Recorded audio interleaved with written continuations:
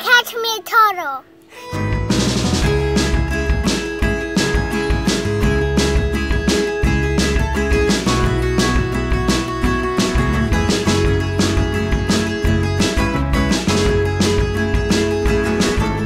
Okay, so this week's task is to please a little 5-year-old girl and go catch a turtle. Or you can just go say hi to turtles.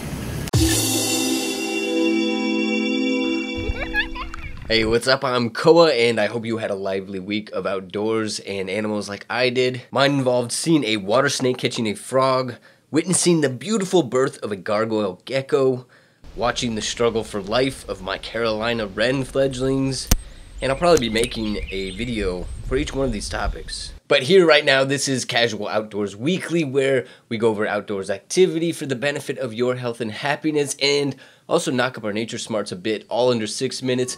This week's outdoor activity is to meet a turtle. I've been wanting to get this snapping turtle for a very long time.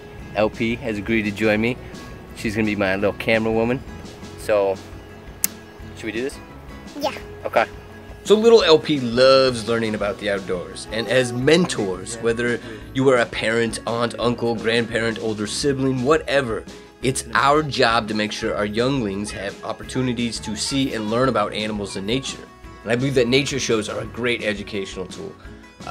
David Attenborough, Steve Irwin, these guys really helped encourage me to be more involved in nature, and I learned so much. But there is absolutely no replacement for actually getting outside and interacting with the outdoors. It's just so much more influential and positive than sitting a young face in front of an iPad. And I believe LP has the makings to be a biologist or some kind of scientist one day. And so if she asked me to go get a turtle, I'm gonna get that girl a turtle. There are at least 5 different species of turtle living in and around this Virginian lake, including a big snapping turtle that LP and I have been dying to meet up close and personal. And this snapping turtle is like my white whale. I had actually interacted with it once when I saw this kid fishing and snagged something, and he had snagged the snapping turtle, and so I had to go rescue the snapping turtle. So I don't count that as my meeting. We can't find the snapping turtle, but I'm gonna catch a turtle for her. Okay? Okay. That snapping turtle is still my white whale. Today we're gonna have to settle for a big cooter. Yeah, some turtles are called cooters, which is also another name for a female's. Well, you can just Urban Dictionary it. Now, you don't have to catch a turtle to do this week's activity, and I actually recommend that you don't unless you know how to handle turtles without hurting the animals or yourself. This task is just as easily accomplished by observing one from a distance. Your true benefit comes from just being outside and then admiring what millions and millions of years of evolution has laid before you. The first turtles showed up in the Middle Jurassic period. That's roughly 170 million years ago, arriving before crocodilians and even snakes. The shell protecting the turtle has a lower part called a plastron and an upper part called a carapace, which, through a complex process of morphogenesis, basically forms from the ribs.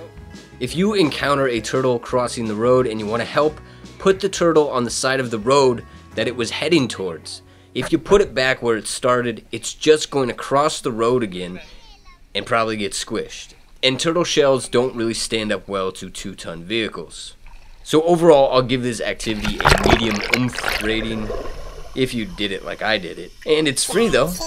That's always a plus. This week's Nature is Nifty is a study that one of my patrons, Dace88, sent me. And this study found that spending just 120 minutes or 2 hours in nature is associated with good health and an overall sense of well-being. And there are many studies similar to this one, suggesting that interactions with the outdoors are essential to our physical and mental well-being. And this study found that these earned health benefits existed across all age groups and even for those with and without pre-existing health problems. And so they did do this study on 20,000 people living in England, and that's a first world developed country. That's a society that has a inherent disconnect from nature for most people. And so it's interesting, the results in that people in the developed countries that actually get outside with nature are experiencing these health benefits. And if you're watching this video, you're probably from a developed country. Here in the US, we are a developed country. Bottom line, make sure you get outside. And if you do get outside, it's your job to convince your family and your friends to get outside. It will alleviate their stress. It'll make them healthier and happier. It'll make them better family members and friends. And I'm spilling water. That's how excited I am about this point. Thanks, Dace88, for sending me that study. Alright, let's do dealer's choice. So, Sarah Larson, you were correct. That was an eastern chipmunk in last week's video. Next week, we're not going to do another animal identification. I want two things. I want questions. Ask me anything personal about biology, whatever, random. Things I can answer quickly, okay, because this is Casual Outdoors Weekly under 6 minutes. Secondly, I want suggestions for outdoor activities. Seriously, people, give me something to do. How cool would it be if you told me to do something and I went and did it? Keep that in mind. Within reason, people. I'm not going to go, like, kiss a bear or something. Oh, that's tempting. Okay. Spread some knowledge, be nature heroic. Thanks for watching.